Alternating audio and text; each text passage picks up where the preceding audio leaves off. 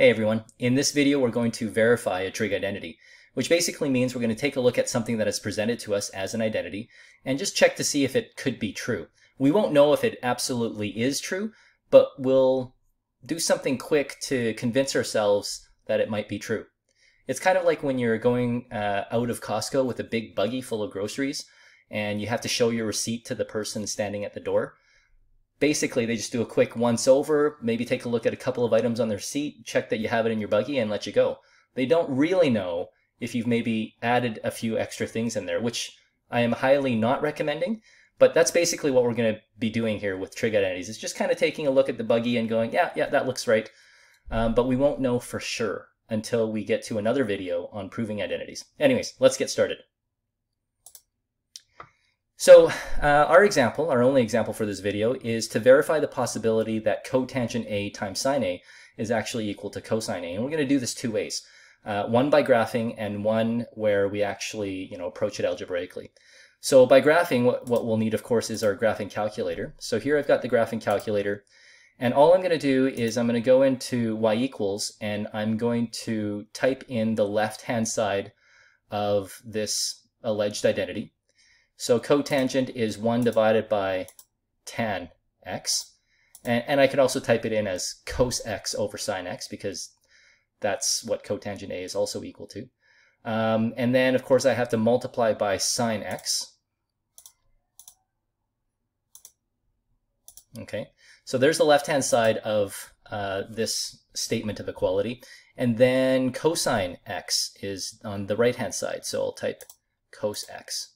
Okay, and what I'll do is I'll just go to the left of this y2 where I'm on this sort of little slash, and I will just press enter, and that makes that slash a little bit thicker. So when I graph it, if it's an identity, then I should see like the regular graph, and then I should see like a thicker graph on top of it. Okay, excuse me. And then the other thing I'm going to do is I'll go to zoom, and then I'll just pick this trig window. It doesn't always work, but it often does work, so why not? I'm going to try this.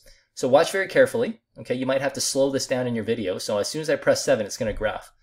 Okay, so first it graphs the left-hand side, and then it graphs the right-hand side. And you'll notice that it graphed the right-hand side right on top of the original. Okay, so if you missed that, I'll show it to you again. If I go in here and hit graph again, it doesn't change anything, so I have to fool the calculator. So what I'm going to do is I'll press sine here, and then just go back and press cos. Okay, so then the calculator thinks I've done something to it, and so it's going to have to graph again. Okay, ready? Don't blink. Here we go.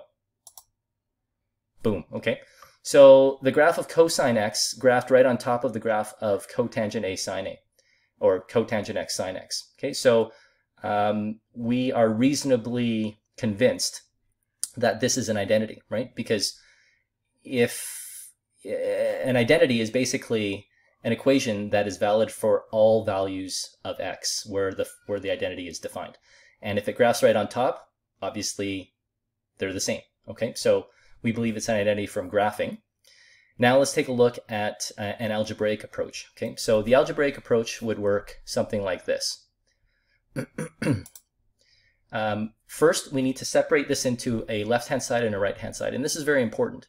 This is so important, in fact, that I've drawn this vertical line down here to visually separate the left-hand side and right-hand side. Please do not do anything like divide both sides by sine A. Right? You can see that if you divided both sides by sine A, you would get cosine A over sine A, which you know is cotangent, and you figured that you've probably proven it.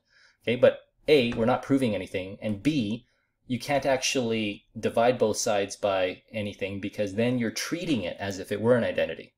Okay, so that's a very subtle distinction. You can't, if you're trying to prove something as an identity, you can't start off by assuming that it is.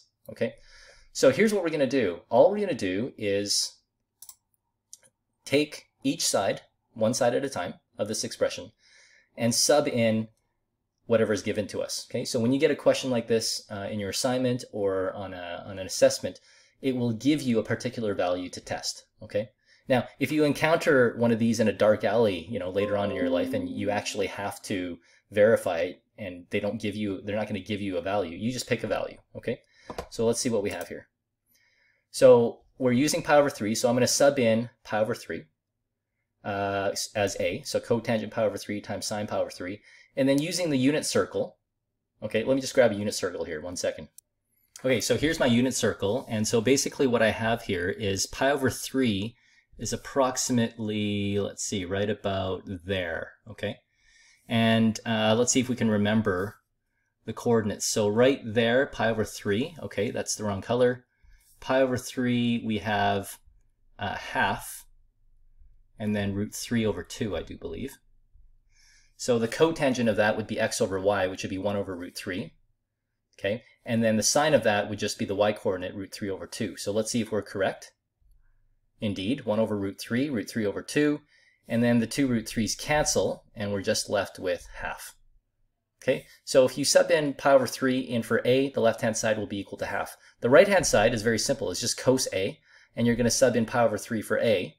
And if I were to go back to that unit circle that I drew, pi over 3, the cosine of pi over 3 is just half. Okay, so we get half regardless of which side we're on, and so therefore we are reasonably convinced that this is an identity. Okay, now you can see the fallacy of that, right? It would be like saying walking into your math classroom where there are, you know, boys and girls, and saying everybody in this classroom is a boy, and then proving it by simply asking a boy to stand up and say, look, there's a boy, done.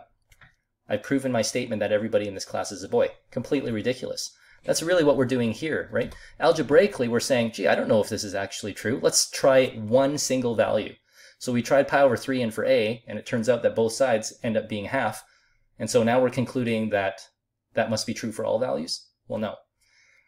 That's ridiculous. Okay, so this is not proving anything. This is just showing that this so-called identity actually works for that single value. In order for you to prove it, you would actually have to sub in like every single possible value, pi over 6, pi over 5, pi over 12, right? Negatives, like all of them in there, and that's not possible either. So in a subsequent video, we'll show you how you can prove it once and for all without having to sub in all possible values. Okay, so before I go, we should do one last thing, and that is just wrap things up. Left-hand side equals right-hand side. Okay, that wraps things up. That shows that you know that you're done the verification because both sides are equal. Okay, and that's the end of the video.